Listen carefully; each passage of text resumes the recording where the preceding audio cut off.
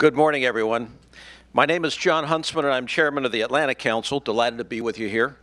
And I'm particularly honored to be able to open our conference toward a Europe whole and free, which, along with our Distinguished Leadership Awards dinner tomorrow night, is our special tribute to the European Union and NATO on the anniversary of their historic enlargements. I'm especially pleased to welcome so many distinguished guests to the Council this morning, as well as our much larger television and internet audience. And for those of you who want to help us reach an even broader audience, feel free to tweet over the next 2 days using hashtag EWF2014. That is Europe Whole and Free 2014. Now, I want to offer a special word of thanks to all the ministers and other guests who have traveled from Europe to be with us on this occasion. I'd also like to welcome so many members of the diplomatic community, the administration, and Capitol Hill, and of course members of the Atlantic Council Board of Directors and the Council's International Advisory Board, without whom today would not be possible. We owe a special expression of gratitude to former Secretary of State Madeleine Albright and former National Security Advisor Stephen Hadley for being the driving intellectual force behind this bipartisan effort, and for serving as co-chairs of our special tribute to the newest members of NATO and the European Union.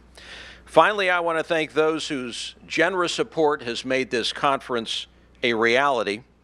Our presenting sponsor, NATO, our main sponsors, the European Union delegation to the United States, Estonia's Ministry of Defense, Airbus Group, the Scowcroft Group, and I want to acknowledge all of the embassies and participating governments listed in your program who have provided additional support. Thank you to one and all.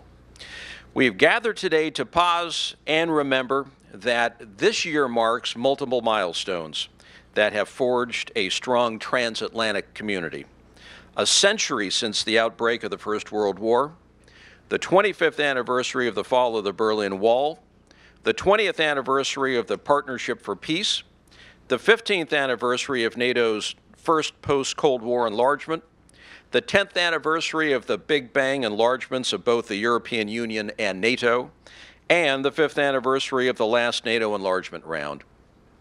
The horrors of the two world wars and the dangers of the Cold War would not have been followed by the feats of a wall coming down, a curtain being raised, and former adversaries becoming allies and partners with a vision and a strategy. That vision was of a Europe whole and free, and the strategy became NATO and EU enlargement, coupled with forging a new partnership with Russia.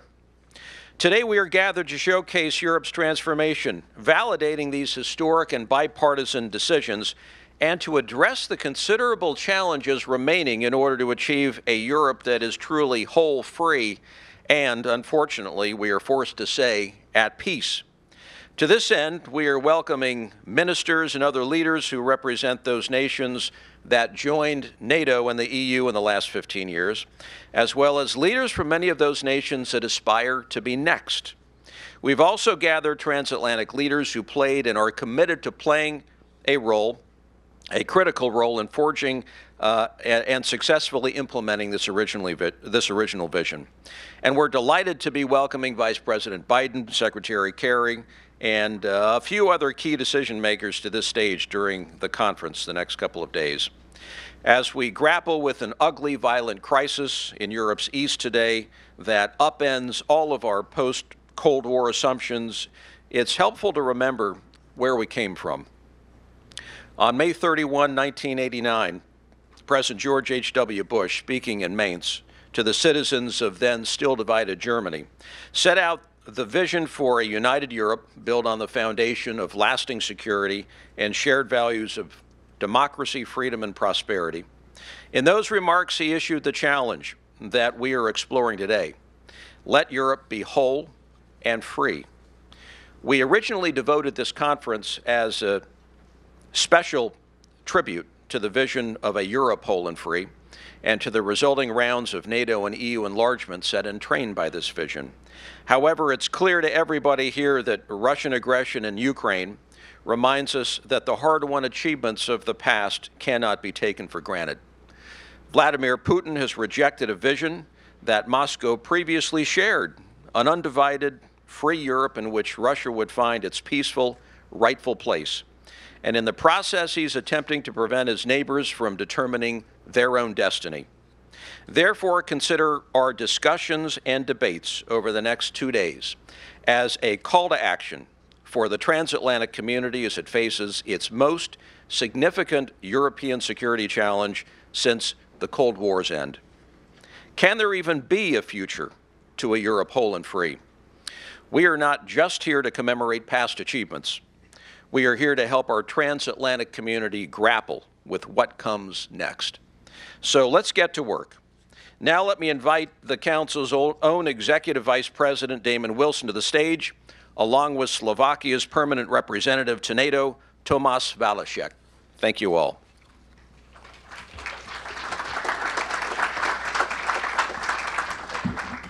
Thank you very much, Governor Huntsman, for that introduction.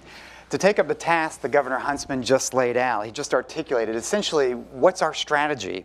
Now we're going to step back. We're going to consider the lessons of these anniversaries, but frame the challenge that we intend to tackle over the next 2 days. I'm delighted to be joined by my good friend and colleague, Ambassador Tomáš Valášek, Slovakia's ambassador to NATO. But Tomáš is not here because of the position that he holds. He's here because of what he represents. Tomáš epitomizes the vision of what a Europe whole and free has actually produced. And Atlanticist through and through. He was the smartest think tanker I knew before he became NATO's youngest ambassador. Tomáš? Damon, thank you for the overgenerous introduction. I wish I were the guy that you described. My first point is to point out that while I'm the youngest ambassador at NATO, I'm just old enough to remember Senator Joe Biden of Delaware back then in 1999 debating the late Daniel Patrick Moynihan on the virtues of NATO enlargement. I was a young researcher watching it from the gallery back then, transfixed, and it was one of those moments that made me go into diplomacy. So while Vice President Biden now doesn't know it for sure, he is partly responsible for me standing in front of you. I just hope he doesn't regret it. On a more serious note, partly because it has been so long, it's easy to take the benefits of EU and NATO enlargements for granted. We shouldn't. Let me reflect briefly on the economic and political benefits. On the economic front, what the EU and NATO memberships have done is to free the governments of the region from existential worries, which allow them to focus their energy, throw their energy really, into economic development and rebuilding the economies. Literally millions of Europeans have been lifted from poverty. This is not exclusively because of EU and NATO memberships, not even primarily, but they have provided the security umbrellas that have made the progress possible. Just as importantly, worries of nationalism and ethnic strife, the twin ghosts of the early 1990s, have largely faded with EU and NATO memberships. This is partly because membership in those clubs came with certain rules attached, but also because of the security guarantees, countries had fewer reasons to fear neighbors and others. And deprived of that fear, nationalism has lost much of its traction. As a result, a region that has once exported trouble and was at the origin of much conflict now exports flat-screen TV, cars, and software. That strikes me as a good deal for everyone involved. Okay, that was then, this is now. Is the same strategy still valid today in 2014? That's right. For the past 25 years, American policy towards Europe and Eurasia has really been guided by the vision of a Europe whole and free, a concept that from the start included Russia. NATO and the European Union, NATO and EU enlargement became the most effective tools for achieving this vision. They were engines of reform, helping to transform former Warsaw Pact nations and returning them to their European home. But enlargement was always coupled with this idea of forging a new cooperation with Russia. It was that formula that broke down, that formula for success that broke down in 2008, and it broke down violently. And the crisis in Ukraine today underscores just how broken that strategy may be. So today, Europe remains incomplete, its institutions are uncertain, and America is somewhat ambivalent about its role in Europe. Even past advocates question today's relevance of the whole paradigm of a Europe whole and free. Russia, after all, is no longer a partner in pursuing a common European home, a term that was first coined by Mikhail Gorbachev. Rather, Putin today is rejecting this post-Cold War order that we've been working on together over the past 25 years. So our task, I believe, is whether we can retain this vision of a Europe whole and free and complete the integration of Europe, holding out the prospect for a place for a different Russia in the future in face of a Russia that rejects that vision today.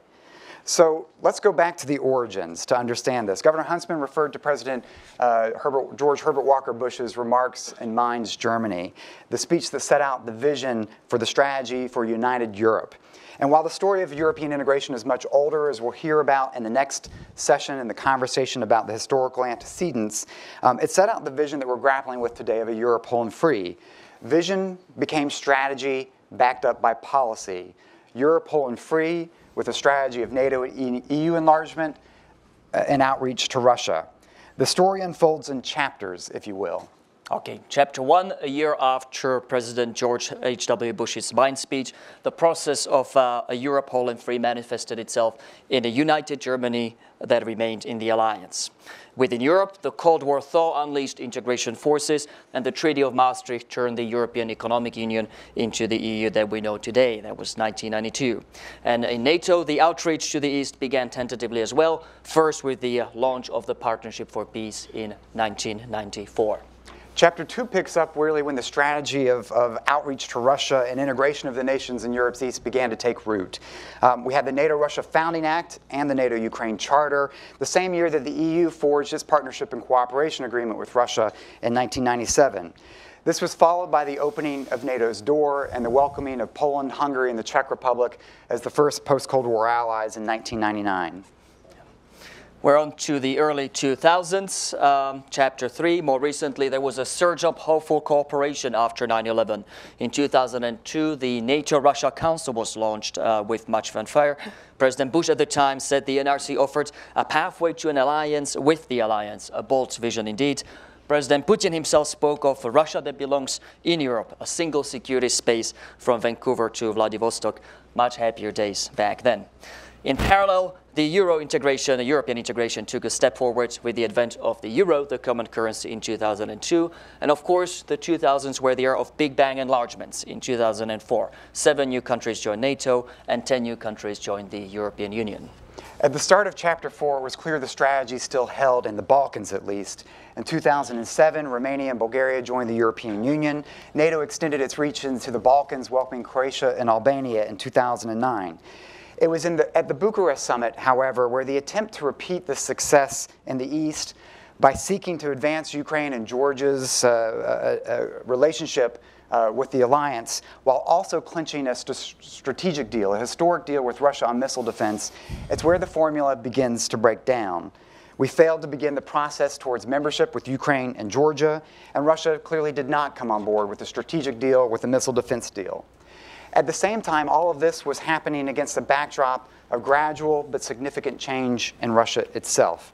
A tightening grip on Russian society, control of the media, political activities, the building of a system increasingly based on corruption, and the Kremlin began to lay the antecedents of what we see today, a privileged sphere of interest doctrine, a compatriots policy to protect and defend Russian speakers outside the borders. The invasion of Georgia ensued, recognition of South Ossetia and Abkhazia.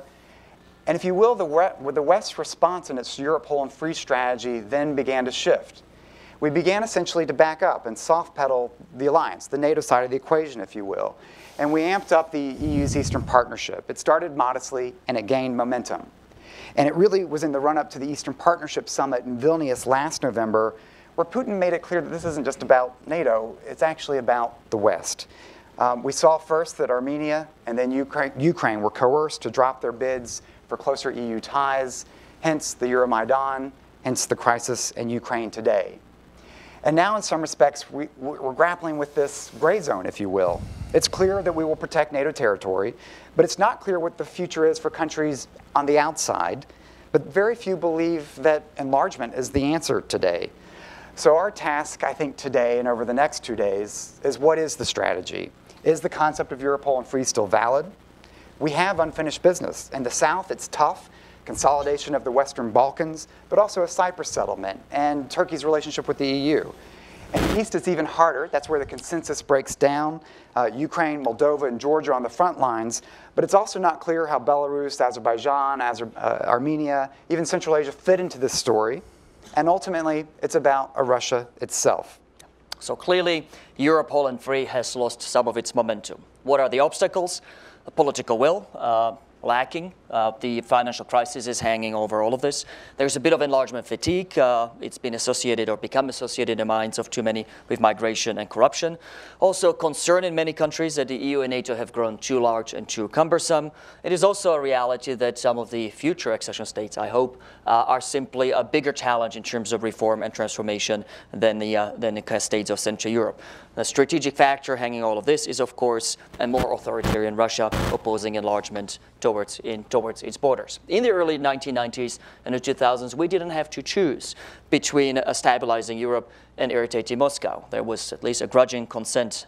So is the vision of whole and free still valid today with the new relationship in Eastern Europe? That's, of course, a question for all of us to answer. So let me simply offer one observation. My sense is, yes, surely the cost of integration has gone up. That's been demonstrated by Damon quite clearly. But equally, the cost of denying a nation's European aspirations has gone up too. There's every risk that our decision to do nothing will invite further aggression. Ultimately, I think it comes down to what's good for our security and stability. And here, one of the lessons of the past enlargements is that they've had a calming and stabilizing effect even on relations or Russia's relations with the neighbors.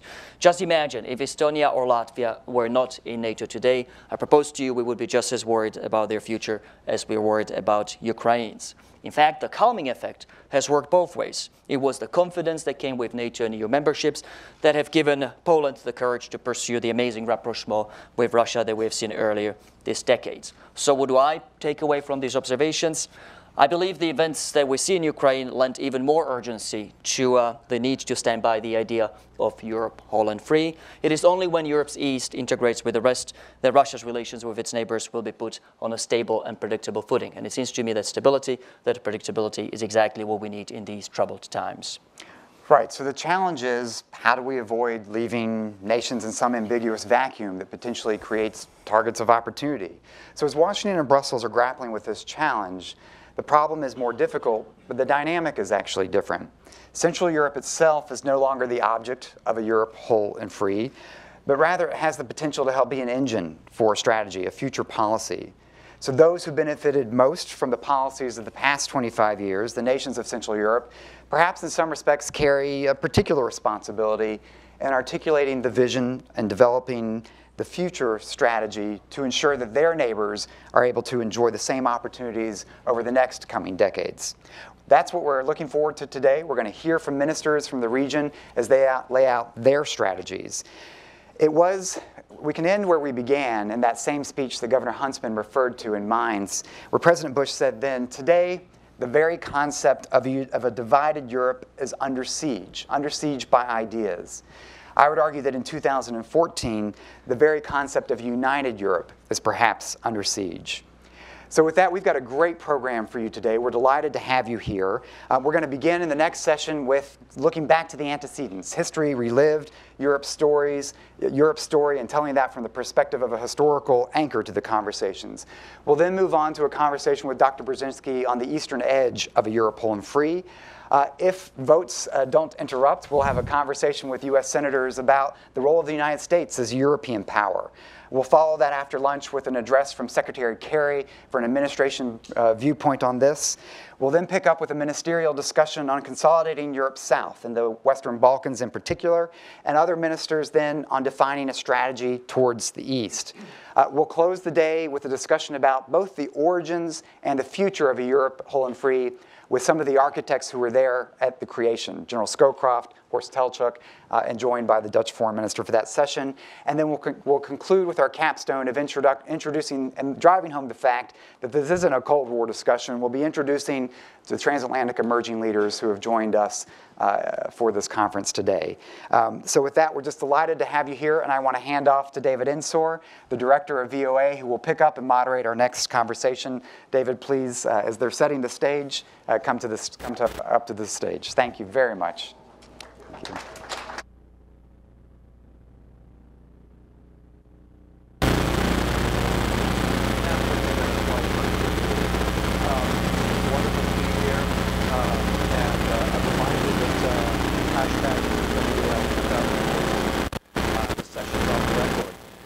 This panel will cover the enormous global shift brought about by a hot war 100 years ago, and the long Cold War, whose impact and echoes are still felt around the globe.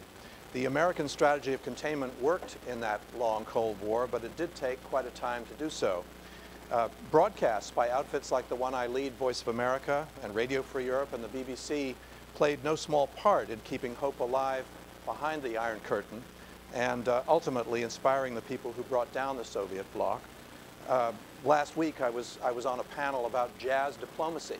That was the period in the 50s to the 80s, as you know, when a fellow named Willis Conover was broadcasting American jazz on VOA shortwave to the world, and when the great Louis Armstrong and Dizzy Gillespie were the State Department's best cultural ambassadors. And I believe that jazz, sometimes called the music of freedom, played a significant role in reaching the hearts of Russians and others throughout the East at the same time as our news broadcasts reached their heads.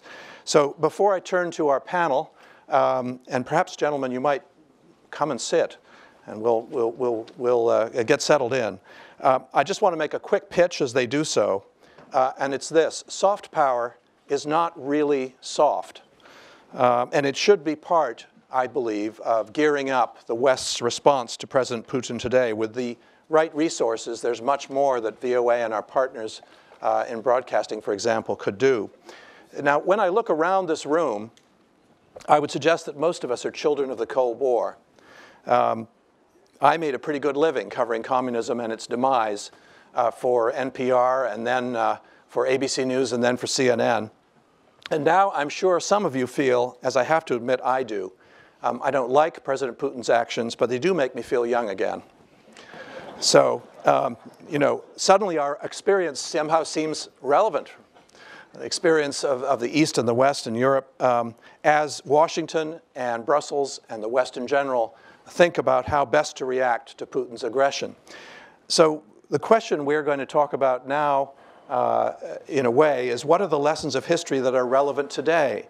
How do we get to where we are now? And our panelists are going to offer some insights on three key periods in Europe's history and the American involvement in it. Dr. Robert Kagan, Senior Fellow at Brookings, author of the award-winning bestsellers such as Dangerous Nation and Of Paradise and Power, serves on the Secretary of State's Foreign Affairs Policy Board, and Bob will focus on how World War I so profoundly reshaped the international system.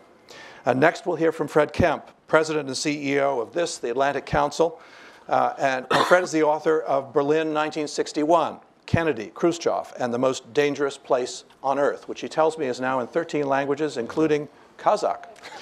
And of course, preceded that with a long and distinguished career at the Wall Street Journal. He will take us through the post-World War II division of Germany and the Cold War dynamics that were in place from 1961 until the Berlin Wall came down almost 3 decades later. And finally, His Excellency, Alexandr Vondra, former Minister of Defense of the Czech Republic, co-founder of the Civic Forum, former ambassador here in Washington, former foreign minister, and perhaps most impressively, former spokesman of Charter 77 and a man who went to jail for his beliefs in that time. Sasha Vondra will talk about the revolutions of 1989, the internal struggles to liberate Central and Eastern Europe from communism, and he'll offer some thoughts, I hope, also on the transformation of the region since then. So I will follow up from questions, and we'll get with questions after that, and we'll get an exchange of ideas going, which I hope will be lively and interesting. So now let's take our minds back to the Great War and Woodrow Wilson's call to make the world safe for democracy. Bob, over to you. Well, thank you, David, and thank you, Governor Huntsman, Fred, and Damon, and also very important. And I'm particularly grateful that you decided to go back a little further in time than normal, I think, when people think. I think it's important. We tend to be limited in our imagination about what the options are by our most recent experiences, and we tend to sort of feel like, well, maybe this will go back to pre-1989, or maybe it'll go back to some other more recent and familiar situation that we can remember. I think we have to realize there are other possibilities, there are broader possibilities, and that in order to have a full understanding of the basic trends that underlie these things, sometimes trends that are long in developing, you really do have to go back at least to to World War I. And I'm going to start my brief sort of traipse through this history, the sort of prequel, if you will, in which Europe was neither whole nor free, with a sort of my headline point, which I think is relevant to today. And that headline point is that Europe by itself, Europe as a self-contained entity, has never successfully, not in the last over 100 years, successfully dealt with a predatory power in its midst, has never effectively dealt with an aspiring hegemon in its midst. It failed in dealing with the rise of Germany before World War I. It failed in dealing with the rise of Nazi Germany before World War II. And I would say the second lesson is the only times that Europe has successfully dealt with an aspiring hegemon or a predatory power in its midst has been when it has been actively engaged with the United States, playing a central role along with Europeans in dealing with that problem. And this has been, was particularly well illustrated in the pre-World War II period that I'm going to be talking about. And if you ask me what is the reason that Europe failed before World War I and before World War II, I have to pull you out of the sort of popular notion of World War I as a war that the nations, I think the current term is sleepwalked into, slid into unwittingly. This is, I don't know why this recurring notion has such a popular feel for everyone. The fact is that World War I came about primarily as a consequence of Germany's desire to expand its holdings in Europe, to become the dominant power in Europe, and secondly, by the failure of the rest of the European powers to respond to that effectively, and particularly, I would say, and most importantly, the failure of Britain to make the kind of ironclad commitment to France's defense that would, in my view, have deterred Kaiser Wilhelm from making the move he did. It was Kaiser Wilhelm's suspicion and belief that Britain would not come to the defense of France, which encouraged him to take the very great gamble that he took.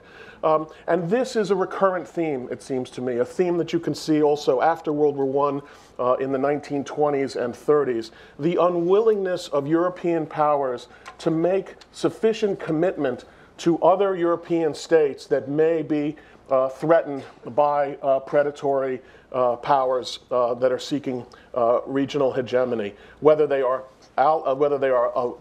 ostensible allies, as was the case between France and the Little Entente of Czechoslovakia and Poland and others, whether it was Britain's commitment to France, the unwillingness to make those commitments, in fact, in essence, to allow other nations in Europe to be picked off one by one while the other European powers sort of looked after their own basic interests. That has been the big problem, and that was, in fact, the problem leading up to World War I. Now, the prospect of solving the European problem, because Europe had really fallen into a cycle of instability once Germany unified after 1871, it was impossible for Europe by itself to achieve a stable balance of power, which led effectively to 3 wars between Germany and France, 1870, 1940, 1914, and 1939. Europe had become an inherently unstable place. The resolution to this problem was the introduction of U.S. forces in 1917 and 1918 in World War I. The presence of upward toward 2 million American forces rebalanced the situation in Europe. The Versailles Agreement was based on the idea that the United States would continue to play an active onshore role, not just as an offshore balancer, but through Wilson's commitment to France, his broader hope of making commitments to the security of Europe through the League of Nations. The United States, in that vision, anticipated by the Europeans and promised by Wilson, was the United States would be an active balancer on the continent of Europe, effectively making itself a European power.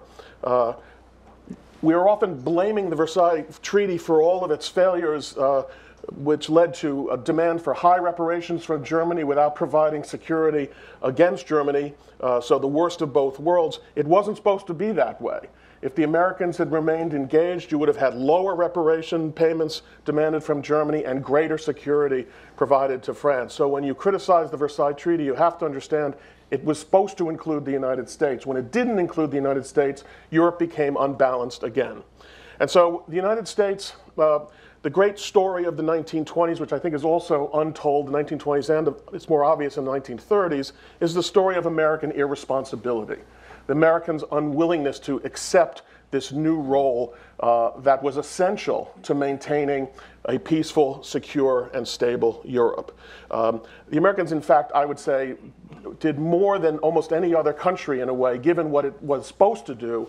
Its failure to play that role was a key destabilizing factor in Europe in the 1920s and helped give rise to, helped the Weimar Republic collapse, give rise to Hitler and all the things that happened in the 1930s, which were more familiar. So to me, the lesson of this period is that Europe as a strategic entity does not function unless the United States, this sort of deus ex machina from across the ocean, is willing to play an on-the-scene role on a permanent basis with sufficient and reliable commitments to the defense of its allies.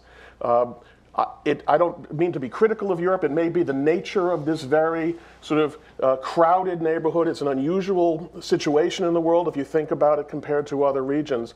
But that is the reality. Now, I'm going to end by saying that was the successful story of the Cold War. It was the successful story of the immediate post-Cold War period. And I think a lot of us had believed, including me, and I tend to be a sort of skeptic, that Europe had in fact then moved beyond all this, had moved into the so-called postmodern phase, as Robert Cooper put it, and that these old issues wouldn't come up anymore. But it turns out that history has a kind of unrelenting power. And it does seem to me that we are once again facing a situation where Europe on its own is having a very hard time meeting the challenge of a rising hegemon and a predatory power, and that the uncertain response of the United States is once again contributing to a potential breakdown in the peace and the security of Europe. I'll leave it there. Thank you, Bob. Let's fast forward now to the post-World War II division of Germany, to the Berlin airlift, to how that history shaped the Germany that is now likely to play a key role as the West figures out how to respond to Crimea and perhaps more. Fred? Thank you, David. First of all, thank you for plugging my book. And the Kazakh ambassador is here. Yesterday, I sold the Kazakh edition, so I'm really happy about that. And I think the fact that this story resonates globally is the reason that it's gone into 13 languages.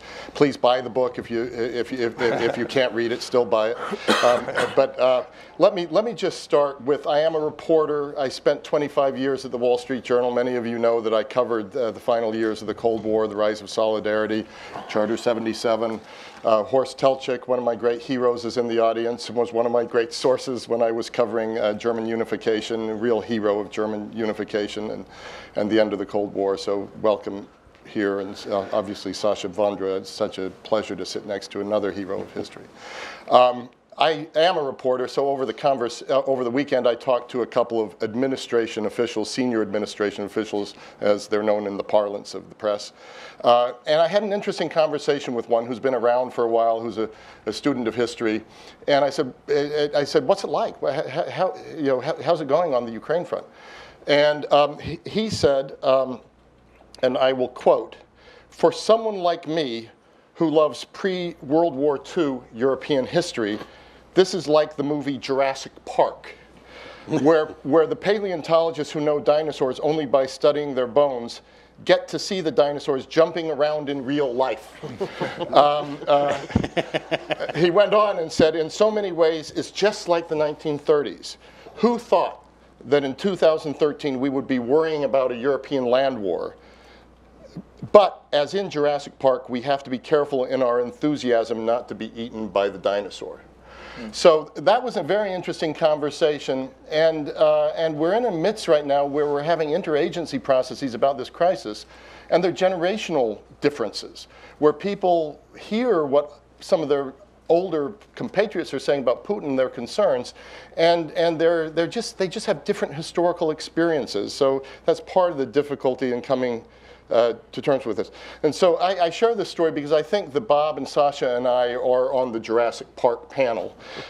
As Shakespeare wrote in his play, The Tempest, what's past is prologue. More fittingly, another Brit, Winston Churchill, in Gathering Storm, quote, "The belief that security can be obtained by throwing a small state to the wolves is a fatal delusion." Ukraine is no small state, thus so much larger the delusion and so much more certain the fatality. But I'm going to be talking about Berlin. I'm not going to focus on the anniversaries that Governor Huntsman elucidated. Instead, I'm going to talk about the 66th anniversary of the Berlin airlift and the 53rd anniversary of the construction of the Berlin Wall, with an emphasis of what we should learn from that history. In the prologue to my book, General Scowcroft, who was kind enough to write that, says history doesn't reveal its alternatives. So you can't look back and say, well, what would have been if we had done something else? On the other hand, I'm going to use these two periods to talk a little bit about issues of US presidential leadership and what a difference they can make. So let's go back briefly to Berlin Airlift 1948. Had it not been for the Allied success in breaking Stalin's blockade of Berlin, it's fair to say there never would have been a NATO. There never might have been a European Union, certainly not including Germany. And the Cold War would have been lost at that point before it really ever got started. As a Soviet foreign minister, Molotov said to his US counterpart at the time, Moscow wanted a united Germany that could be neutralized after Russia received industrial reparations. The strategy was a response to a 150-year history of repeated Western assaults on Russia, including World War I and Napoleon's 1812 invasion. So we have to be careful not to dismiss Russian motivations, even at certain times when we might disagree with them, because there's history to this. While Stalin thought it essential to destroy Germany's capacity for another war, the US was aiming to rebuild Germany as the economic center of a stable Europe.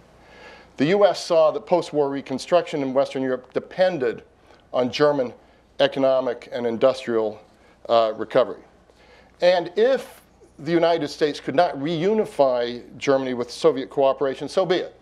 The West could develop Western industrial portions of post-war Germany controlled by France, Britain, the US, and integrate areas into this new European sphere. So, on March 6, 1848, the three Western allies announced at the London conference that they would fuse the three Western zones of Germany into an independent federal form of government, the Federal Republic of Germany, and bring those united Western zones into the US-led economic reconstruction efforts, Marshall Plan, etc. 3 months later, on June 24th, 1948, the Soviet Union blocked access. It's important to know this link of events. Blocked access to the three Western-held sectors of Berlin, deep inside the Soviet zone of Germany, cutting off all rail and road routes, hoping to undo what the Allies had done. The apparent goal was to force the Allies out of Berlin and reverse the creation of West Germany.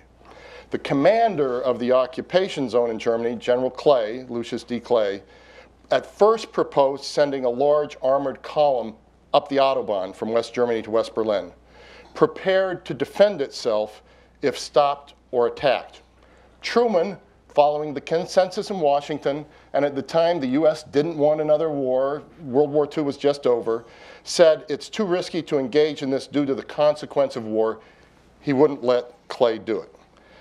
Public opinion was war weary. General Clay launched the airlift 2 days after the Berlin blockade began. Only after he had begun the airlift did he get Truman's final approval for it. The massive airlift, including both civil and military aircraft, lasted 460 days. So planes, US, UK, France, pilots and crew also from Australia, Canada, South Africa, New Zealand, so there was a coalition. Ultimately, 278,228 flights delivered more than 2 million tons of food. At the height of the operation, April 16, 1949, one aircraft landed in Berlin every minute. On April 4th, 1949, Western powers signed the North Atlantic Treaty founding NATO. Without the Berlin airlift, there would not have been a NATO. Declaring an attack on any one of them would be considered attack against them all. Stalin lifted his blockade at midnight, May 11, 1949. We continued to supply even after the lifting of the blockade because of an assumption that something else would happen. There would be another blockade. But this show of presidential decisiveness, Allied decisiveness, caused the backing down. Nothing else happened at that point. So what are the lessons for today? Had the airlift not placed material and moral support of Western powers squarely behind West Berliners, the city would have succumbed to the Soviets. Berliners' ability to resist communist coercion depended on Western presence. Raised questions about Ukraine. Second, the airlift was a masterpiece of improvisation, not strategy. It was not the model of rational, orderly decision-making, so don't despair as you watch the situation today. What seems preordained and inevitable by historians, people at the time often thought was impossible. Into the autumn of the airlift, Western officials believed it would fail. This was not the product of sound interagency process. It was the product of improvisation. Third, logistics can be as important as diplomacy in a crisis. Fourth, coalition unity is always hard. So let me fast forward and deal quickly with 1961 and my main subject of the Berlin Wall.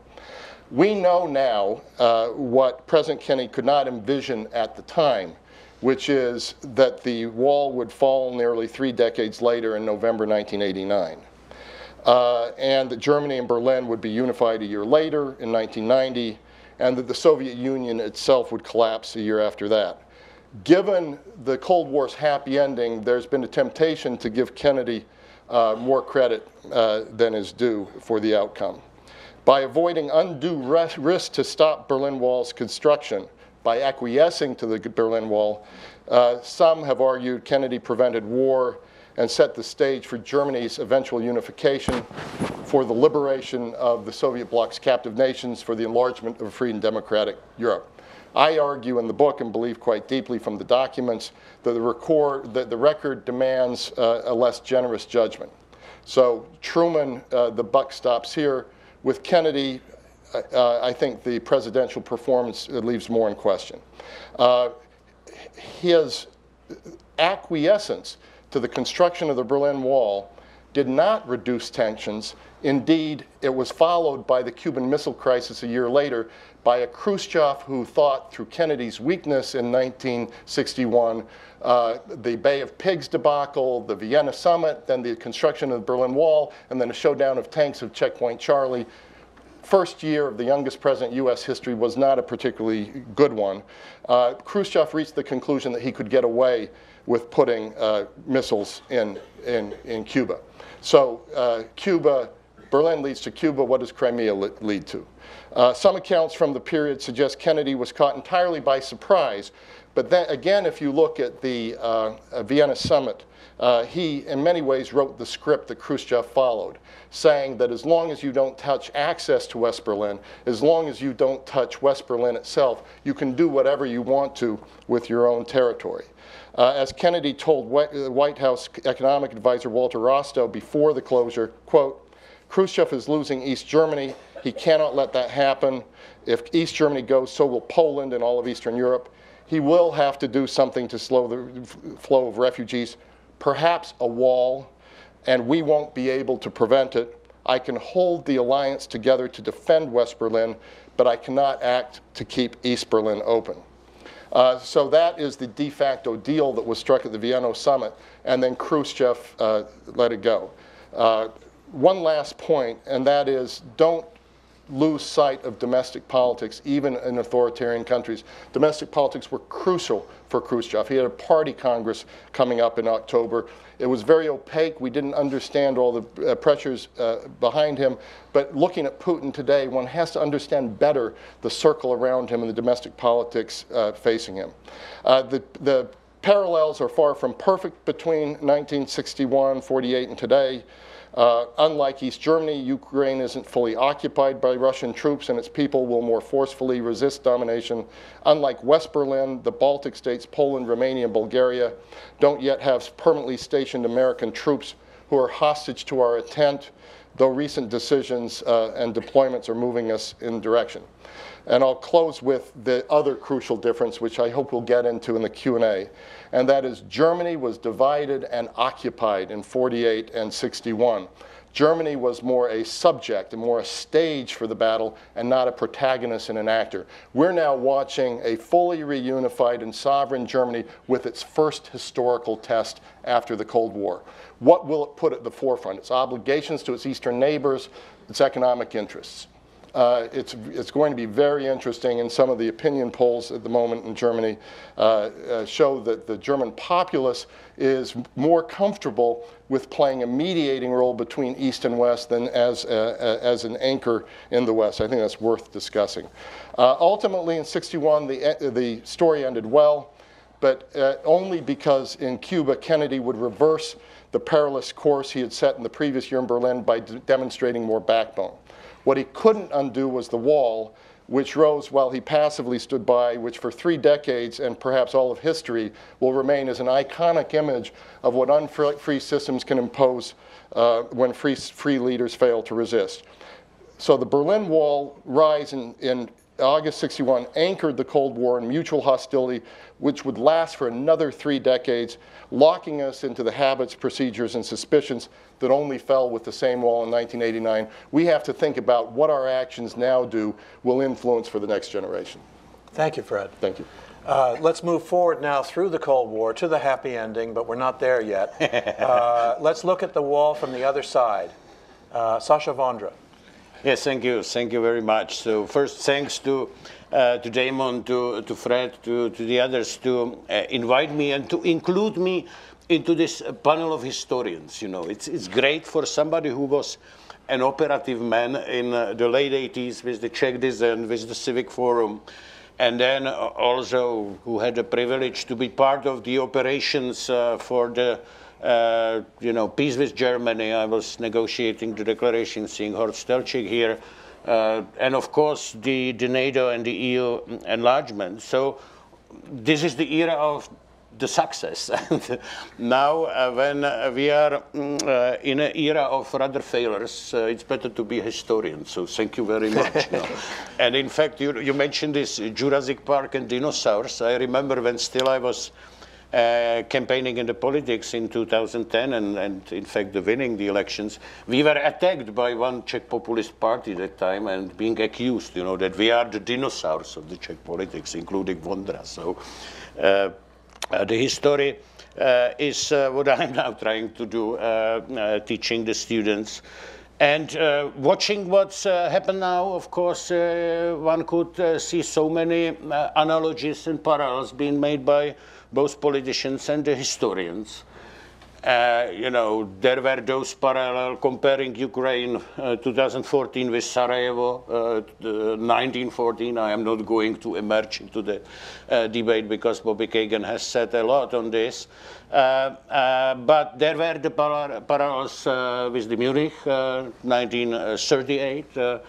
And certainly it brings me back to 2009 when we have 1 year after the Russian invasion into Georgia, we sent a letter to President Obama, and I was among one of those who undersigned that, warning basically that this is the revisionist policy and that, for example, making the concession regarding the ballistic missile defense will not bring any positive outcome in Moscow, and I think it proved us that we were right. But of course, it's only analogy, nothing else. Some made the analogy with 1945 Yalta conference, Crimea, Yalta 45, Yalta 2014. It was in 1945 when Franklin Delano Roosevelt, told to Averell Harriman that Stalin is acting like a man of the 19th century. That's a quotation, and exactly the same sentences you could hear right now from either Chancellor Merkel or President Obama, being surprised what President Putin is doing, calling him that he's a man of the 19th century too. Some could make a parallel to 1956 and the policy of liberation of John Foster Dulles, you know, basically provoking the Hungarians and others to raise up, and once the people in Budapest did it, they did not get any help at all. And talking about the dissidents, maybe you know this famous essay by Milan Kundera on tragedy of the Central Europe written in early 1980s, and starting with a sentence quoting somebody unknown in the streets of Budapest, calling that we are dying here for Europe in 1956. So exactly the same sentences you could hear in the Maidan in winter 2014. Somebody, in particular in my country, made the analogy with 1968 Soviet invasion, so the tanks on Crimea, like the tanks in the streets of Prague in 68. Yes, there was a Brezhnev doctrine, and in fact, Václav Havel, when he became the president, the first thing what he was asking Gorbachev to do is specifically underside that he's renouncing the Brezhnev doctrine. So, you know, that every nation has the will to make a choice. That's what the Brezhnev doctrine was trying to prohibit. Somebody, of course, could make an analogy also with 1989.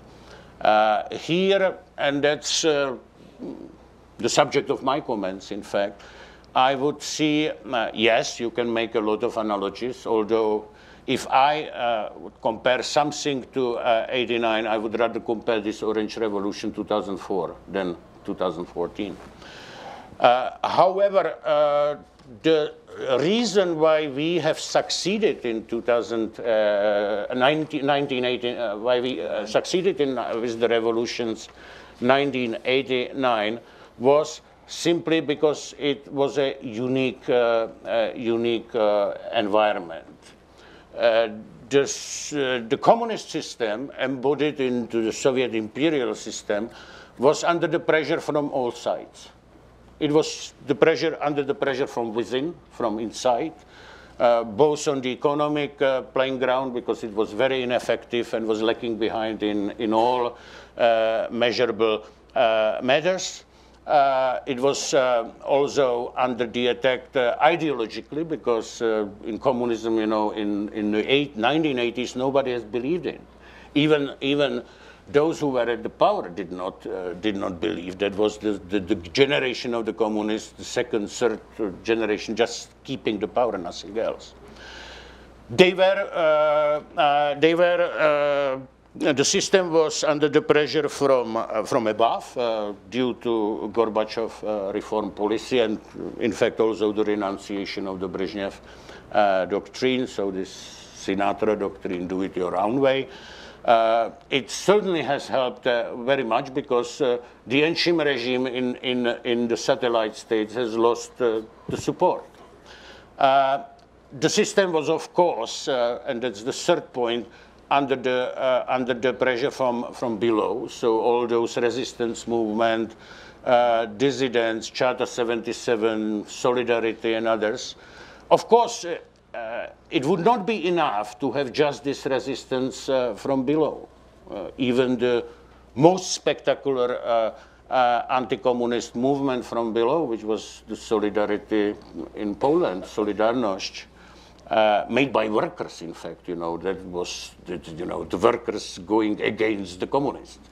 It has failed, at least temporarily, because the force has been used. But it was very important because it has left the generation of the elites, leaders to lead the country, and the history of Hungary, Poland, Czech Republic in the last 20 years is the history that, you know, the people from Valenza through Kaczynski to Tusk or Sikorsky, you know, in my country from Havel to Klaus to Zeman, all were somehow engaged.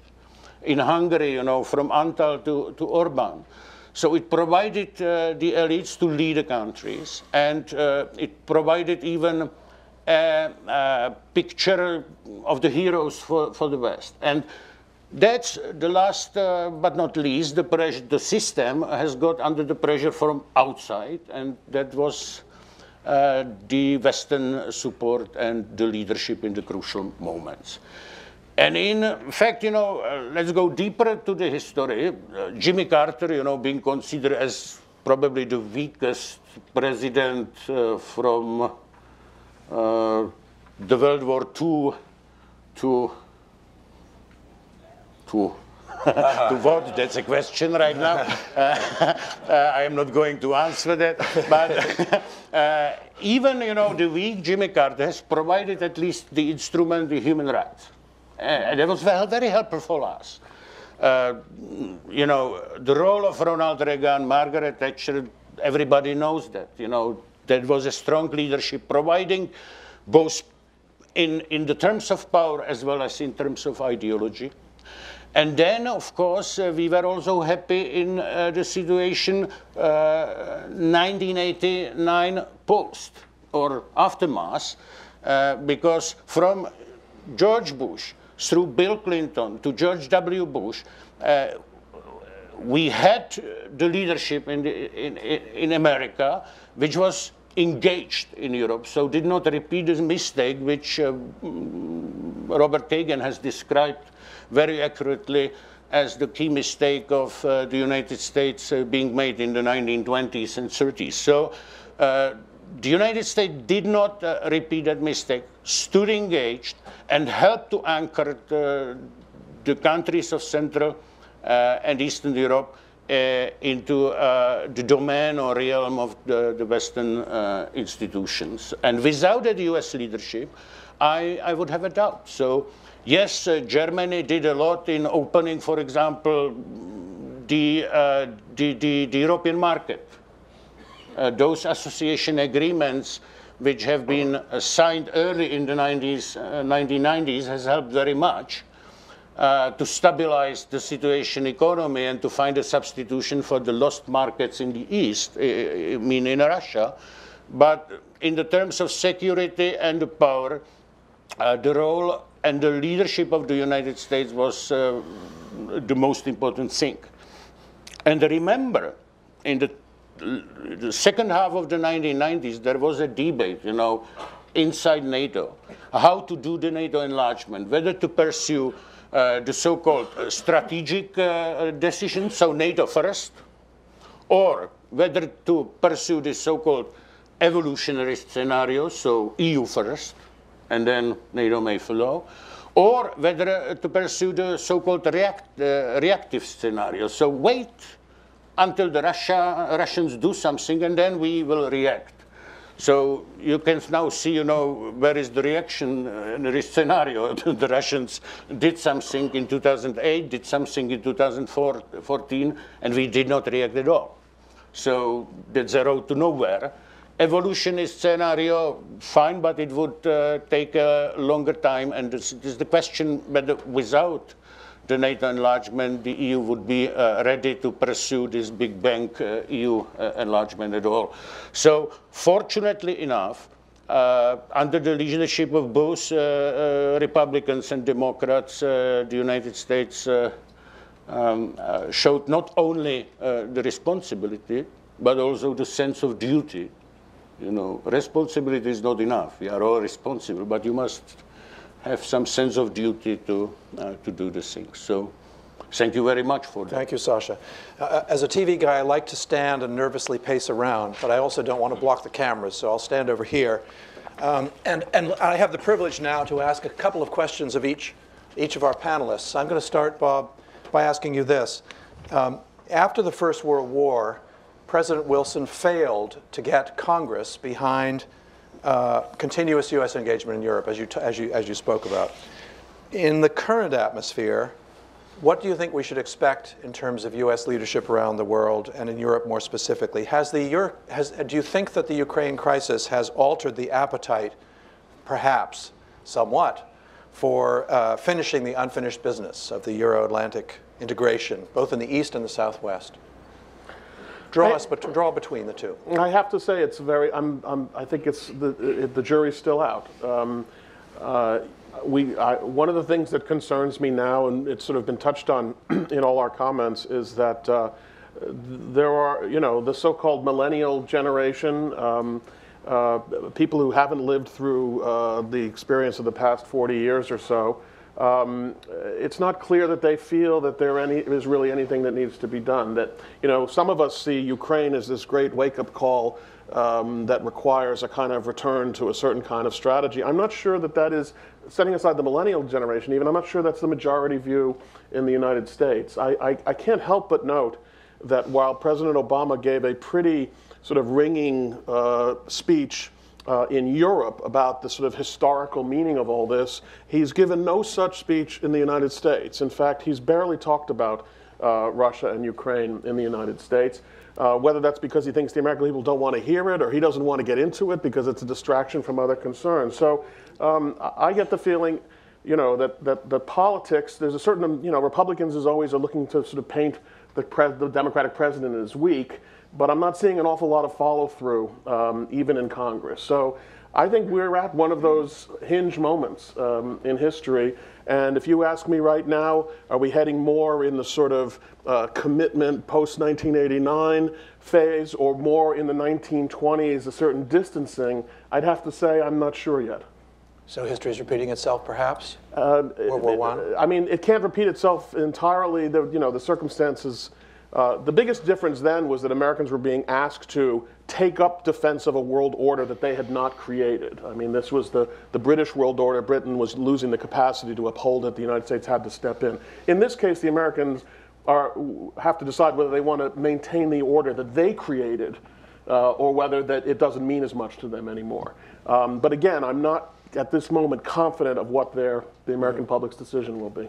Well, Sarajevo 1914 and Munich 1938 were two diplomatic crises that preceded the outbreaks of the two world wars and represented two very different approaches taken to international affairs and conflict resolution. What lessons do you take from those events, and do you see any of them as being applicable to the current realities? I must say I find 1938 and the Japanese behavior in China beginning in 1931 to be the better analogies than 1914. 1914 was really, Sarajevo was a spark that ignited an already existing situation. In the other cases, you really are talking about, again, sort of aspiring dominant powers, rising powers with a certain predatory quality, and in that respect, they have both followed a similar pattern. This sort of, in the case, obviously, of Germany, talking about German-speaking populations. And by the way, I actually felt like the Germans had a better case in 1938 than the Russians do today. After all, Russia voluntarily gave up Ukraine. I mean, it made a conscious decision. When the Soviet Union, they didn't want Ukraine. That was the original decision. In the case of, Germany had arguably legitimate grievances about the way Versailles had divided up Europe. But in any case, the claim to protect certain people speaking a certain language, and then the sort of salami tactic approach, making a certain set of demands, having those demands fulfilled to some extent, then the world hopefully believes that we're moving into a new era of peace, only to discover that the next set of demands are coming. And this is also the way Japan dealt with, beginning with the invasion of Manchuria and moving into North China. And I think that in both cases you had a nation that was predatory, whose goals were beyond what the powers on the other side hoped and believed they were, and the powers on the other side were weakened by their desire to avoid a conflict and to constantly look for the compromise that would end the march forward. And in both cases, they failed. Yeah. Fred, the crisis, the Berlin crisis of 1961, what What has it taught us about U.S.-Russian relations? Today, do you see parallels, and if so, what are they, between Berlin then and Ukraine now, in terms of the East-West balance of power? And what should and can the United States do to prevent further escalation and normalize relations with Russia? Yeah, I think the biggest mistake one can do looking at the 61 history, and I think a lot of historians have made this mistake, is conclude that Kennedy, by acquiescing to the construction of the Berlin Wall, made the world a safer place. That certainly was his intention, and that certainly was his calculation. And he essentially was saying, look, this refugee situation in Berlin is not as important as getting the nuclear situation right. In '48, we had a total nuclear monopoly, so that really made us stronger in the blockade situation. In '61, we didn't have that any longer, but nuclear missiles could not reach the US. That's part of the reason they wanted Cuba. They could reach London and Paris. So Kennedy said, well, you know, my extraction is, Kennedy was thinking, if I can help reduce tensions by allowing Khrushchev to solve his refugee problem, then perhaps I can make deals in other areas. Well, the Cuban Missile Crisis says that's not true. By doing this, he actually created a more dangerous situation, and then he only made it safer and more secure by the way he responded to the Cuban Missile Crisis, which was October 1962, August 1961 was Kennedy. So I think the lesson for today is that appeasement doesn't work, and that the safest times we've had in Europe have been when we've shown determination and commitment, and then things become safer and more secure and more stable. So I think that's the most important thing we can extract from this. I do want to come back to the German point a little bit, because in '61 you had two German leaders. You had Konrad Adenauer of the Federal Republic of Germany. You had Walter Ulbricht of East Germany. And they were different in every imaginable way. But where they agreed is they didn't trust Germany being on its own after World War II and the Holocaust, et cetera. Adenauer's solution was to embed West Germany in the West. Ulbricht's solution was to put a Stalinist guardrail around it and to embed it in the East. But they were both saying, we're not ready for this.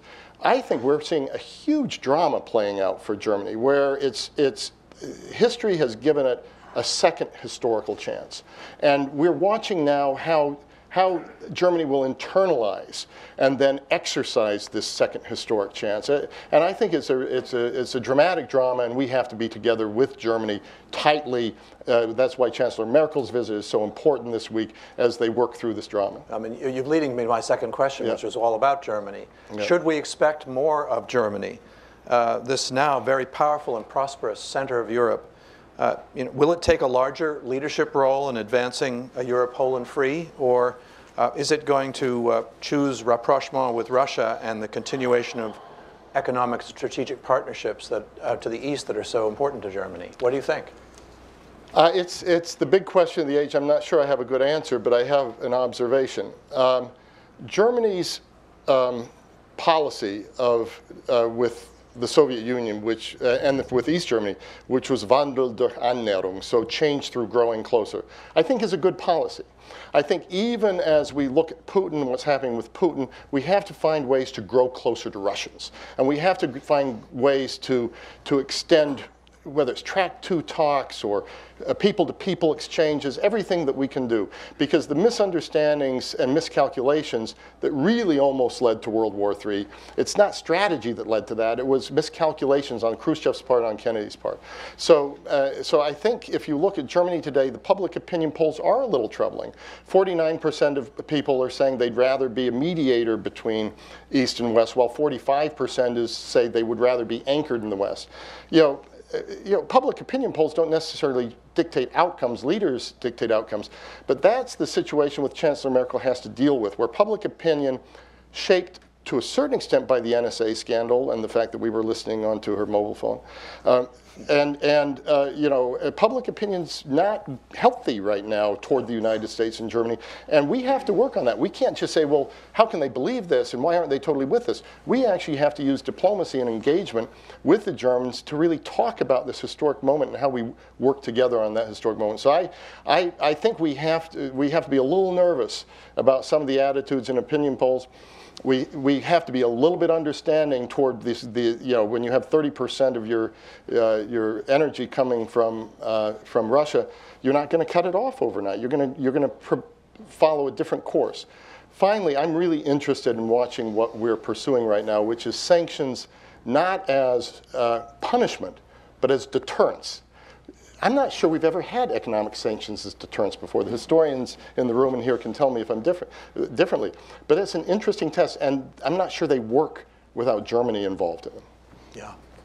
Sasha, for you, I guess what I'd like to ask you first is what advice you would offer to the people of Ukraine based on your long and deep experience at this time?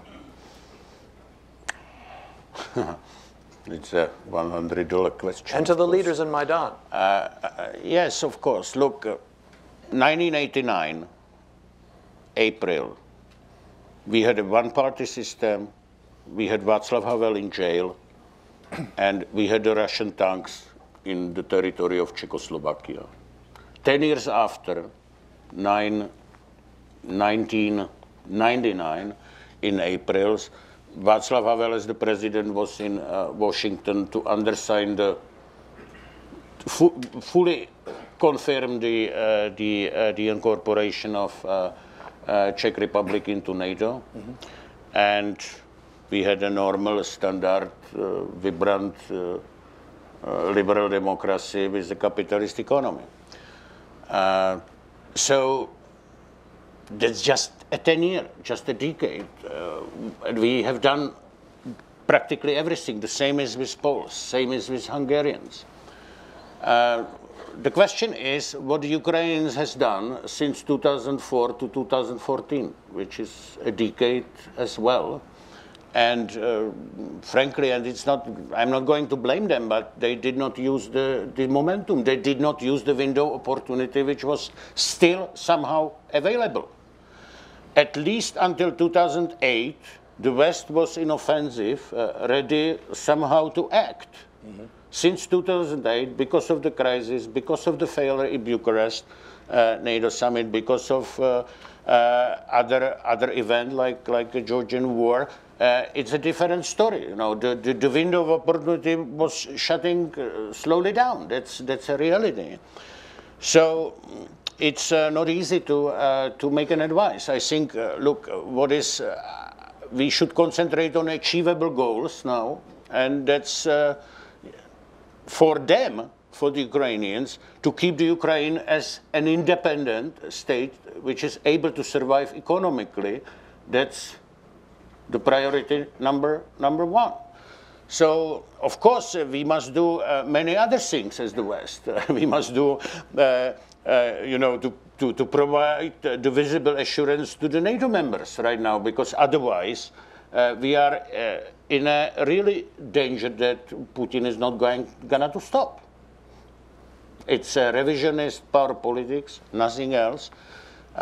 It's a politics of the 19th century, and we have to respond with also some, I don't want to say 19th century instrument, but at least by some strengths. Otherwise, you know, this is what those guys have understand. So, to the Ukrainians, we should help them. They should do everything to be able to survive as an independent state, and we should be able to help them somehow to achieve that goal. As you've listened to each other, I wonder if there's any points that you want to pick up on that others have made. I mean, Bob, you listened on Berlin to Fred, for example. What struck you as you were thinking about the points he was making, looking to the present? We're all looking to the present now, as historians, yes, but and perhaps also what Sasha said.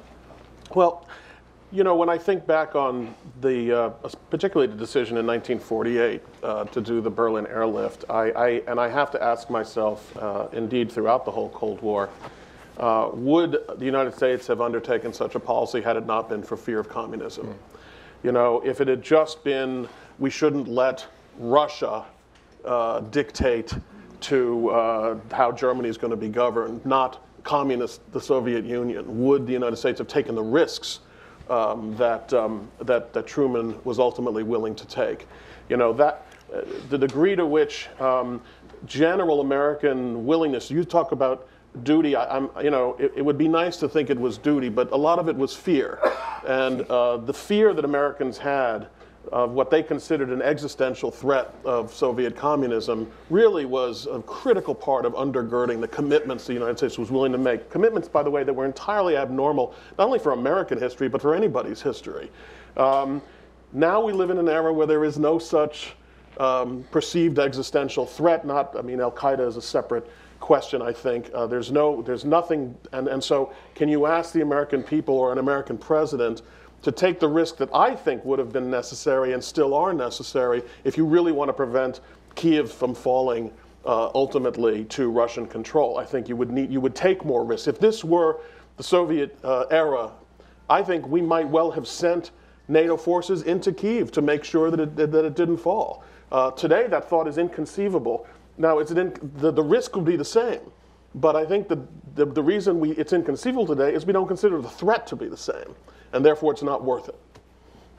Let me respond to that quickly, because I actually agree with Bob completely, but this is really what we've been talking about at the Atlantic Council, which is we had a strategy which was containment, we had an enemy that was clear, and then the tactics were hard.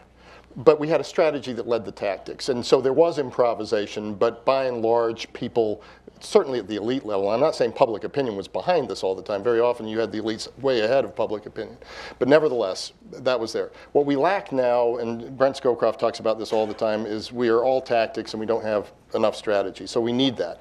But there is another inflection point. We've been a broken record at the Atlantic Council about this. And in the National Intelligence Council's Global Trends Report, it says inflection point now, it compares it to 1815, 1919, 1945, 1989. We got 1945 better than we got 1919, as you said. And one was U.S. engagement.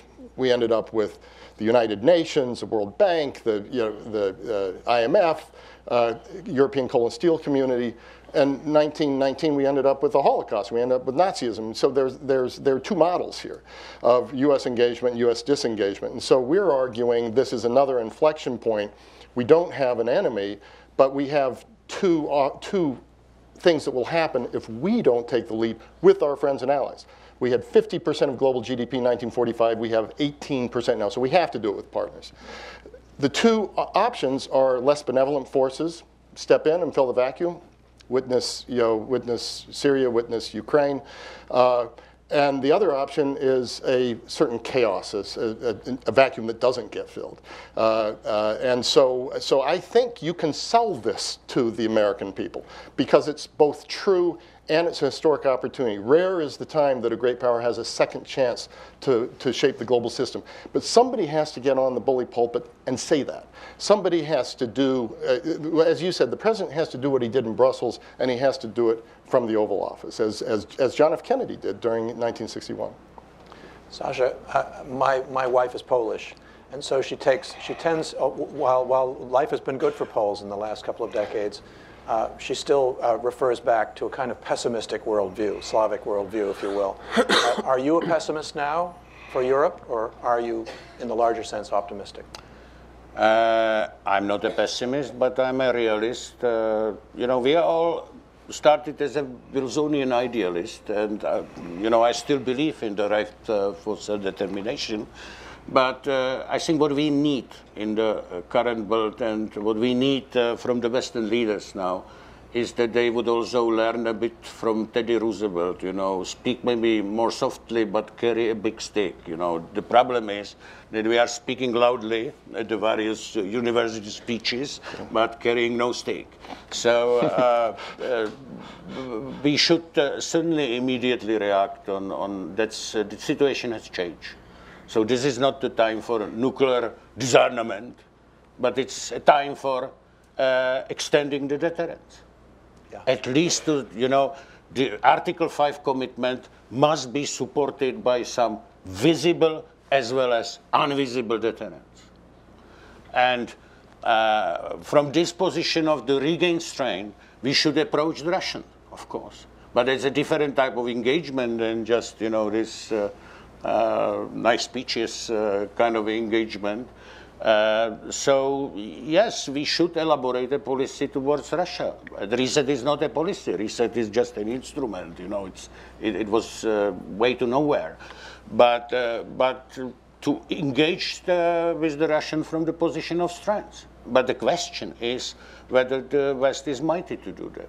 And here, I want to be an optimist, but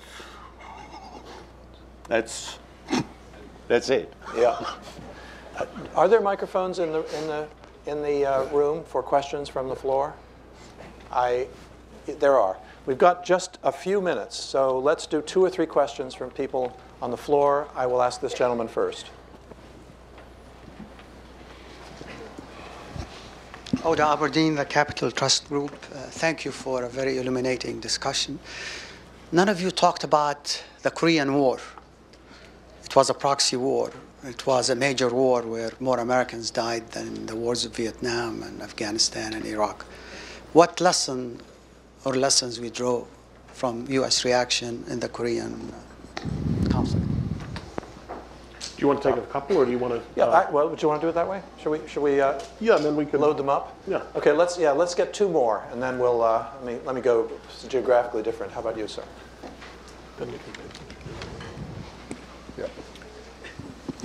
Jan Lodel, Atlantic Council. Could you talk a little bit about the relevance of the different economic strengths of the powers today compared to what you've talked about historically? Russia's weak, totally dependent upon its energy exports, not growing very much, and so forth. In the other situations, Germany in particular was the strongest power, and so forth. Does this make some difference in how we think about the way we proceed? Good. Okay, one more. Let me go. Are there any ladies who have questions? Right here. Coming to you. Thank you. Ibtisam Al-Kitwi from UAE. Don't you think there is a similarity between the situation of Ukraine today and First World War, in terms of that an ethnic group calling for the guardian state, Russia, the same player in the both cases, and what are the consequences will be according to that? Okay, good. 3 good questions. Why don't we take the last one first, Bob? Why don't you do that, and then we'll get to Korea. I think and that's a good one for Sasha. Okay, one, yeah. Sasha. What? No, go ahead. Go ahead. Okay, now I have to admit, I don't know what the analogy was. So it's Russia today, and compared to what? An ethnic group in World War I that called for help, and it was to Russia they appealed. Oh, I see what you're saying. You mean the sort of the Serbian Slav? Yeah, I mean, again, I feel like in the case of World War I, that the sort of the proximate cause of the war, which was this sort of Slav versus Germanic, between Austria on the one hand and Serbia on the other, was only a kind of sideshow to the main game. The main game was really a contest between Germany and France in a fundamental way, but also a contest between Germany and Russia. And you could say that in a way, this was a sort of the subject matter at some point. But there were larger geopolitical forces that I think are ultimately responsible for World War I. Not the least of which was sort of, again, the rise of Germany to sort of be too big for the European continent and all that follows from that. So I don't see it that way. Whereas, as I said before, to me the analogy is much more, Weimar Germany and then transitioning into Nazi Germany and its desire to undo and redraw the settlement. And in that case, you do have an analogy. Germany wanted to felt mistreated by the Versailles settlement and wanted to redraw that settlement. Russia, which is sort of Weimar Russia, has felt mistreated by the Cold War settlement and has sought to revise that. And this then, in both cases, whether you're talking about the Sudetenland in 1938, which was another ethnic issue, and in this case, although I must say the polls do not suggest that even sort of Russian-speaking Ukrainians really want to be part of Russia. That's a sort of very hazy area. And I think, again, you have to see it more in terms of Russia's desire to redraw the map again and undo the post-Cold War settlement. We've got just 2 minutes, and who would like to take Korea briefly? You should. I'll be brief on Korea, and so 30 seconds on that. Nothing replaces presence. We're still there. So I won't go back to the Korean War, but let's talk about today, and nothing replaces presence. One thing on economic strength. Don't underestimate Russia's capabilities. They're actually acting with more creativity and more capability than during the Soviet period, where they were ham-handed and the propaganda was bad and nobody believed it and the economy wasn't working well. I agree that they're also more vulnerable. They're open to sanctions. We could really turn this around if the sanctions were in the right way, but don't underestimate it. 79% growth in defense spending over the last decade in Russia. So we're seeing some of their capabilities play out right now. Others on the economics, Sasha? On the role of economics? The role of economics in the relative economic strengths of the players.